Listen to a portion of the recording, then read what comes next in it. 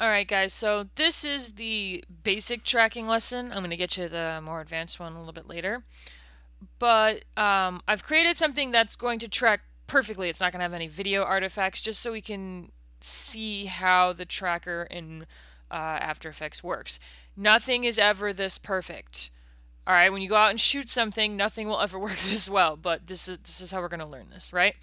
So there's two different compositions in the file I sent you. The first one has the footage I've created that has a tracker on it, right? And it's just a shape layer that I put a bit of animation onto so that, there's something to track, right? This is just a perfect red circle on a black background. And it's that contrast that we're looking for. It's just 5 seconds of it. I then took that and I nested it into a composition of its own. So that's the footage we're tracking, because you have to track a layer, right? I can't set this up to track this sphere. Now, by the time we're done, you're gonna wonder, like, why would I track something this simple? You wouldn't. This is just to learn the tools. It is working. Hide this. All right. So first up, we need to get our tracker panel out here, and it's not usually out by default. So you go to Window, Tracker, and you have to select a layer, and that's the layer that's going to track. And there's a lot of different things we can do. One of them is stabilizing the motion, and track motion has a lot of different options underneath it, so we're going to use that. Say track motion, and you'll see it brings you into the layer, right? So you can't see the whole composition while you're working with motion tracking. You have to go into the layer that's being tracked. All right, now lots of different options here. I'm gonna make this over here just so we can see it a little bit more easily. So under track type, that's the big one that you might change. There's a few different ones. Transform means you can select just position, which is what we would do here, or you can add rotation and scale. Now you'll see when I add rotation, there's two different points, right? In order to know something's rotating, you have to see that one point is changing its orientation to the other point. So your laser swords, for example, you might track a point at the top and a point at the bottom so that the effect you have going knows to rotate. Scale is the same way. You need to have two tracking points in order to do that. I'm going to turn that off though and delete the second tracking point because I don't need it. The other types include perspective corner pin, which would mean 4 corners. You would track 4 different corners or something, which will be the more advanced version of this lesson I have later. All right, the other ones you probably won't find much reason to use. Now I'm going to make sure I got rid of that second tracker. Yes, I did. There should be only one tracker, one track point.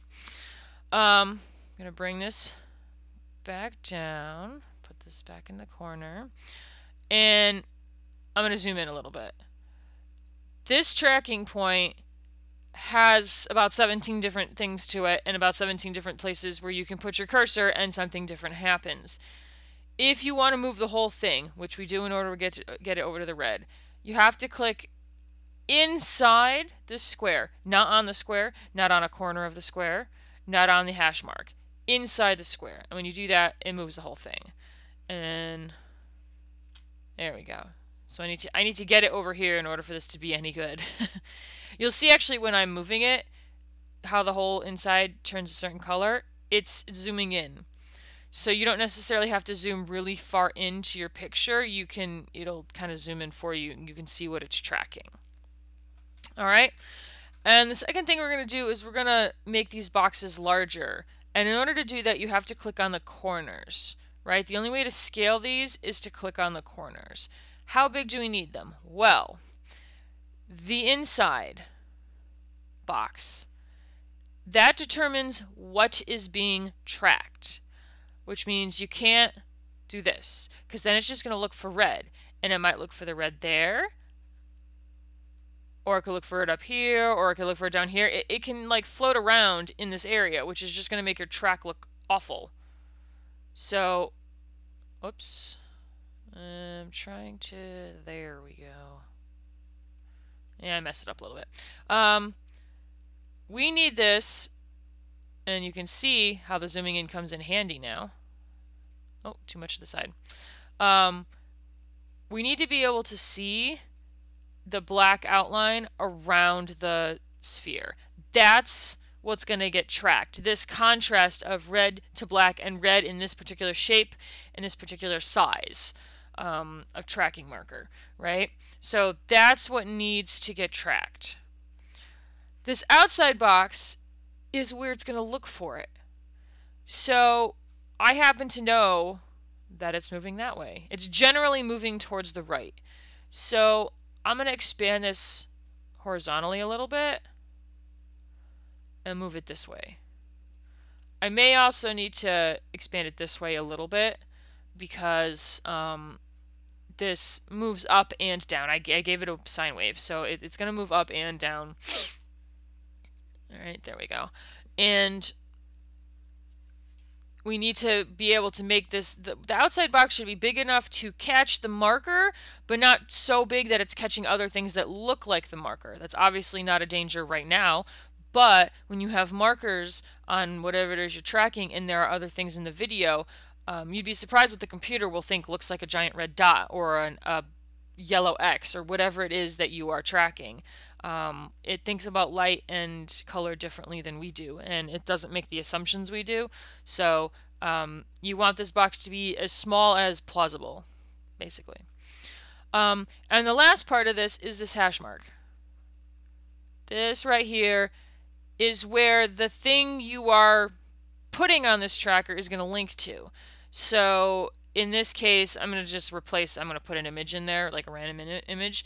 Its anchor point for that image is going to latch onto this. So if the anchor point is at the center of my image, then my image will be centered on this dot. I could put, and I think I will, I can put this up here. Actually, I put it way up here. So that whatever it is I'm tracking will follow the red dot but be over it. Think like if you wanted to put a halo over someone's head. Or if you're maybe making something that looks like a fake video game and they've got like a sprite hanging around them, you can have a bit of bounce animation on the sprite, kind of going back and forth like this, oscillating, but it's tracked to something on your character so that it's never quite getting too far away from your character and you don't have to worry about, like, you know, animating that part. So I'm going to put that up there. Actually, you know what? That'll make it more confusing. We'll just put it here in the center for now. But the way, so that sets up what you're looking for, where you're looking for it, and where something's going to attach. All of these things have to be set up before you tell it to analyze and look for things. Because what it's going to do, attach point, offset, confidence, feature center, all these things are going to be keyed on every single frame. So if you track this and then go, oh, I really like this to actually be up here. No. No. It's here. And there's other ways to offset what you're attaching, but you won't want to reanalyze the whole thing. All right, so analyzing. Let me move this up a little bit so we can see it. So analyzing is when the computer actually does its thing and looks at each frame and tries to find this exact thing. And these are the buttons we used to do it. There's a play forward and a play backwards. There's also step forward and step backwards. You will end up using all four of these. The reason for analyzing forwards and backwards is because sometimes the ideal frame to start from is like over here. Depending on what you've shot, you may get a really good look at your trackers here. You want to analyze forward, and then you can also analyze backwards. And because it's a good starting point, starting from the middle is fine.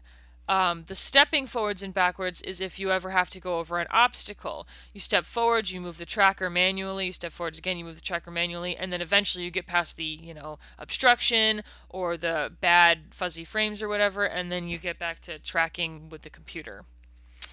The other thing we need to look at before we get started are the options on how it looks for the thing in the center.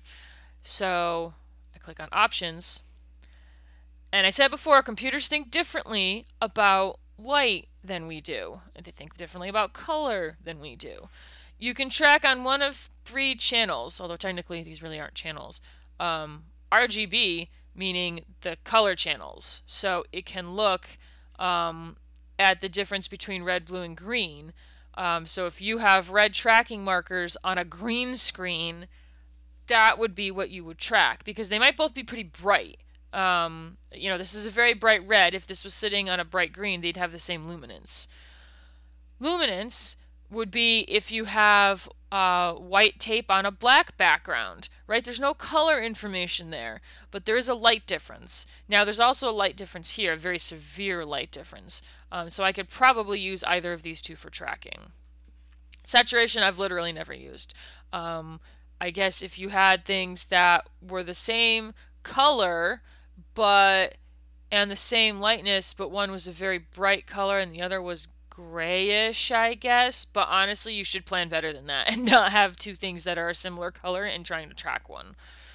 There is something here called enhance before match. It used to have the option of saying whether it should sharpen it or blur it. They took that away. So you can turn it on, see if it helps. I usually start with it off. Subpixel positioning, right? What that means is that it's not going to be positioning this tracker on a pixel. It's going to be in between them. And that's what you're going to need if you want it to be really refined and following properly. Adapt feature on every frame. If you have, a circle or X or something, and it's spinning in space, it's skewing, then technically speaking, the pixels you are looking at are changing on every frame. So you might have to turn this on. But there's a danger where that if you turn it on, it might it gets confused about which pixels it's looking at, like what feature it's looking at, and then it goes off on a tangent. The best place maybe to use it is on this bottom line right here. If confidence is below 80%, then it will start to adapt, right? So if something spins severely, confidence means how sure it is that the thing it's looking at is the thing it's supposed to look for. And you can have it do different things. You can have it just continue and ignore everything. I don't recommend that. You could have it stop tracking, and you, human person, look at it and see how it's going and make a decision. You can have it extrapolate motion. So if something was going pretty fast, like if it's going in a particular direction, if the motion's very smooth, you can use extrapolate motion to kind of get over the clunky parts, and it should be able to follow. And then adapt feature would be more for something if it's not smooth motion, if it's more jittery, and it's maybe, like I said, if the lighting changed. If the lighting changes in the thing you're shooting, it's gonna not be able to find this. A lot of this is trial and error. Every piece of footage you have is gonna work differently. I have it at stop tracking just because if it can't find this, then there's a bigger issue than any of these other things is going to help me with. Also, if confidence is below 80%, that's a relatively high confidence. Now that should work here, but alright. So next up, we press play. And you can see it's going through. Nothing's showing up here yet. None of the keys are going to show up here until it's stopped. Now, this is the ideal example. And you can see it's only 1.5 seconds in. This is very time consuming. It's very resource consuming. This takes the computer a lot of work to figure out what it wants to do. So be prepared for it to be a little bit in between frames. Maybe you just set it to analyze and go check something on your phone and then come back to it. Now there's a very good chance that it doesn't get very far without having a problem, but you can at least see how, at least the first time, kind of give it a chance, see how it operates. Alright. And even on this one, I've got a bit of a jitter on it, which is annoying. Alright, so you see all these keys. That's what I mean by you can't change something afterwards. Alright, and if I zoom in, you can see the trail of keyframes. I can scroll through and kind of watch page up and page down are a way of framing. Now, here's the weird thing. When I scrub through, it looks like the sphere is jittering within the box, meaning something is not lining up right. But if I frame through, it looks perfect. What's happening is when you scrub, it's moving the tracker at a different speed. Like it's moving the tracker and then it's thinking to change what the frame looks like. So this is not a good guide if it's working. And frankly, watching it is not a good guide if it's working. You have to frame through it. And you can even see as I'm framing, like there's a lag between when the outline moves and when this moves. So just be aware of that. All right. Also, let's say I get halfway through and then I realize this is like making a mess of everything. And so I stop it, right? This would be a stop button. You just press stop or you click somewhere and it stops. And I need to go back a few frames and check. Do not use these buttons to go back and check the work. This work will stay if you scrub through or use page up and page down. If you use these, you will be reanalyzing and changing your results. Which means if this got all messed up and like flew off, I'm gonna like, nope, that's not what I'm trying to move. And there we go. So if that got all messed up like this, and you go, oh my gosh, what happened? And you start to step backwards using this, you're just going to re-mess up everything, going backwards even further. So what you need to do is use page up and page down, right? Use this to just simply look through everything, and you can see the mess up is still there, you know, but you're not further messing up everything, and everything before it is fine. So these things are permanent until you reanalyze. So I can go back to that one. Actually, I can just undo and get rid of it. There we go. But you really want to make sure that you're paying attention to the difference between these, which will reanalyze and change the marker, and this interface, which is just looking through what you already have. It is very common to get halfway through something, stop, page up to go backwards and see like, hey, how did that go? And then page back down. Another thing that's very common is to attach something and see how it looks and then like maybe retrack it. All right. So how do we, well, we need something to track it to. So I'm just going to import something from somewhere. I think I have a couple of random useless images.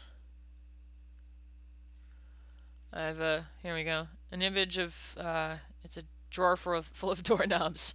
All right, so I'm going to bring this into the composition. Now, if you were still on this layer, you wouldn't see it because it's only this layer that you see. And I'm going to shrink this way down because I don't need it to be that large. All right, and I go back to my layer tracker, this tab right here. And make sure you click back on the layer that was being tracked. You'll notice that if this is clicked, like a lot of that stuff had vanished, and you're like, oh my god, where's my options? Click on the layer that was being tracked. Go to Edit Target. This is where you choose what gets attached to the tracker. So if you're, again, using the laser swords example, or any other effects, if you're changing the picture on a shield or whatever, you might have a layer solid that has effects on it. Right? You link to that layer through here. Now, because I only have 2 layers, it knows what to do because, you know. You can also, by the way, link to an effect point control. So if you have, I don't know, like please don't have a lens flare. But if that has a center on it, that has a point on it, a lot of effects do, you can track those to something as well. So you could give a lens flare halo to someone's head if you really wanted to. Please don't do that. So hit OK. And that just tells it what the target is, and then I can hit apply. And it asks you, apply to dimensions X and Y, or only X or only Y. I've literally never had a reason to only use X or Y. I'm sure there's a reason that option is there, but obviously I want both to apply. So I hit OK, and I go back out here, and now, right? That image is following that tracker. Again, this is a good example in terms of it's really easy to track that dot. It's a terrible example in terms of you would never do this. Obviously, you could just copy and paste position keyframes from one thing to the other. And there is something kind of oddly deliberate about that animation as opposed to this. Like, this feels a little bit smoother. Why? Because there's only 2 keyframes with Bezier curves, so it is perfectly uniform. Even with our perfect tracking, this looks a little weird. I mean, it's also weird to have an image floating around like that, but it looks a little weird because it's not going to be perfect, and you'll know that. Now, if you wanted to smooth something out, there are, where is it somewhere? The smoother. So there are ways to smooth out keyframe things. So you would select all the keyframes and, oh, let me see. There it is. You would select this, and I could, oh wait, no, I'm on the wrong thing. There we go. When you attach it, it changes the position keyframes. So I could select the position keyframes and apply a smoother to it, and you'll see it does this. That might look better. That looks a little better. But that only works on something like this, where maybe you have a halo vaguely floating over someone's head. If you're doing motion tracking to apply, say, an image to the front of a shield, or like those Harry Potter posters, those need to be precise. Smoothing it out really is not too much of an option, especially not this much, because it could deviate, right? This was a perfect sign path that I animated for this sphere. So it's easy to smooth out the animation on the thing tracked to it and have it match. That's not the case if you have a handheld camera and you're tracking something, you know, live. All right, so that's part 1 of the motion tracking lab. Part 2 will have to wait because I have to get the assets from the school. But it's 4-corner tracking, and it uses actual footage, and it's not perfect. It's not easy. So just beware. If you want to shoot something with trackers, make sure you are outside in very good light. And that your trackers are very, very boldly colored compared to the thing you are tracking. If you have a white piece of paper, you should have really, really dark, saturated trackers on it, like black masking tape or something. Or, you know, because even I had dark blue paper on mine, and it didn't turn out well because it couldn't see, like the light from outside washed it out. But if you don't have enough light, your film will get grainy, and then you can't see anything anyways. All right, so if any of you who missed this want to use motion trackers, let me know and we can make sure you get set up properly.